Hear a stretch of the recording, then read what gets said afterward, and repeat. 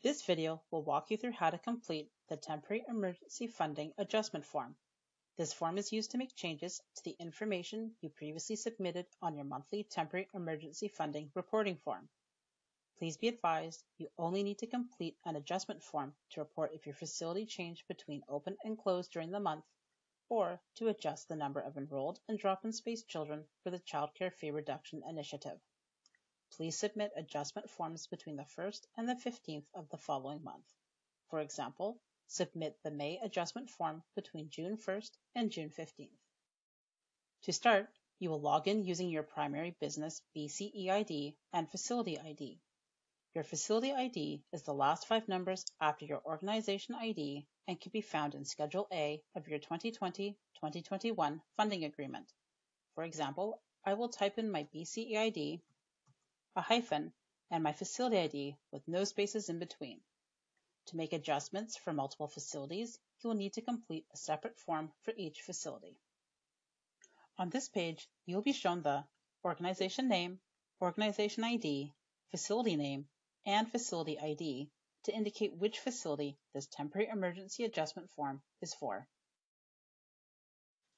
On this page, you are asked about your facility's open and closed dates for the month of this adjustment form. There are 4 different options. Select the first option if your facility was open on the 1st of the month and remained open for the whole month. Select the second option if your facility was open on the 1st of the month but then closed during the month. You will need to select the date your facility closed from the drop-down calendar. Select the third option if your facility was closed on the 1st of the month and remained closed for the whole month. Select the fourth option if your facility was closed on the 1st of the month but then opened during the month. You will need to select the date your facility opened from the drop-down calendar. Complete this page if you opted in to the Child Care Fee Reduction Initiative and you need to adjust the number of enrolled or drop-in space children you reported on your previous Temporary Emergency Funding reporting form for this month. If you did not opt in to the Child Care Fee Reduction Initiative, leave the boxes below blank and move to the next page.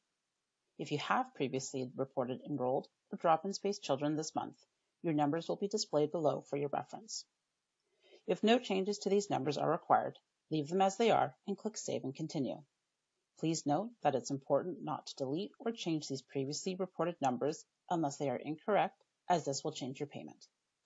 To make adjustments to your enrollment or drop-in numbers, follow the instructions on this page carefully to ensure accurate reporting, as incorrect reporting may result in an incorrect payment or an amount going back to the ministry. To report changes to my monthly totals for the Child Care Fee Reduction Initiative categories, I will start by opening the CCFRI monthly calculator by clicking on the download link at the bottom of the screen, and then selecting Enable Editing to use the calculator. Using the calculator, count each child for each day they are enrolled or drop in. You can count children who are absent as long as they have not been temporarily withdrawn and the child continues to be enrolled in the facility for the month. For this example, my facility was open for the entire month. A reminder that if my facility had closed during the month due to COVID-19, I would only count enrolled or drop-in space children on the days my facility was open. In the under 36 months, 4 hours or less category, I had 1 new child drop-in attend part-time this month. This child attended for 3 hours a day on Mondays and Tuesdays from the 20th onwards, so I will count them in this column from the 20th onwards on Mondays and Tuesdays.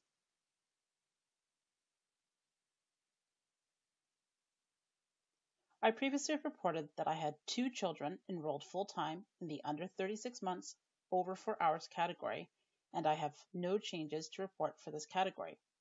I can either count these children for each day of the month that I was open and operating, or I can skip this category in the calculator and leave the previously reported numbers on the form alone.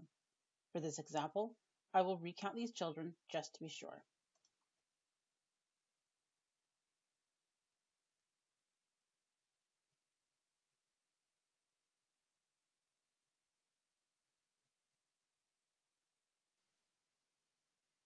In the 3 years to kinder over 4 hours category, I had 3 children enrolled up to and including the 15th, so I will count 3 children to the 15th.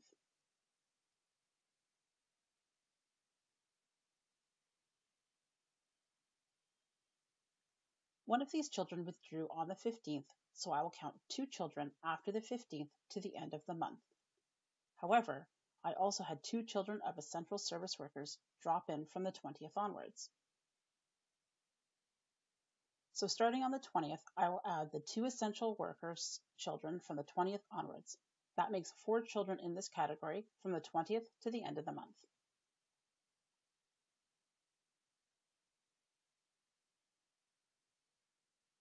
I can see at the bottom of the CCFRI monthly calculator that I have a total of 4 in the under 36 months, 4 hours or less category, 42 in the under 36 months, over 4 hours category. I had no children in the 3 years to kinder, 4 hours or less category, so I'll leave that category blank. And I had 70 in the 3 years to kinder, over 4 hours category. Now that I have these totals, I can return to the adjustment form and update my totals in the boxes at the bottom of the page. In the under 36 months, 4 or less category, I will enter 4.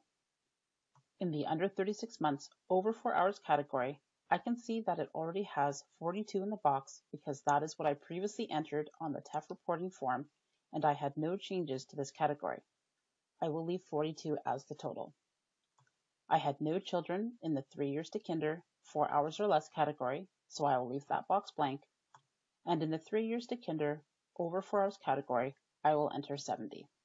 Now that I am done, I will click Save and Continue. The next page asks if you have any vacant or drop-in spaces available for children of essential service workers. An adjustment form is not required to report changes to vacancies, but if you are completing the form for another reason, you can update the number of vacant spaces you have at the time of completing this form for each applicable category. This information is used to match the families with available spaces. Since I have selected Yes, I'll report that I have 2 vacancies in the 3 years to kinder category and leave the other fields blank. The next page asks if you have any changes to your license or service details that you have not yet reported to the CCOF program. If you select Yes, the next page will ask you to upload a document and provide a summary of the changes. I have no changes to my license, so I will click No and then Save and Continue. This page provides you with a copy of the CCOF Modification Agreement for Temporary Emergency Funding for you to review and save for your records.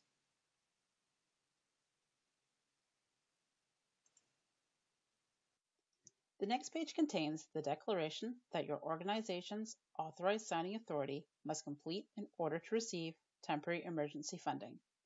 Please carefully review the declaration before clicking the box beside I agree, consent, and certify. Enter the full name of your organization's authorized signing authority in the completed and submitted by field. Select the submission date and click Submit. The last page confirms that you have successfully submitted the TAF adjustment form for this facility. You will receive an email to the address we have on file for your organization with the summary of your responses.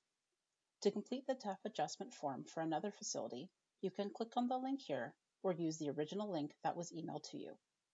You can also download a PDF with a summary of your responses for your records by clicking on the Download PDF link on the right.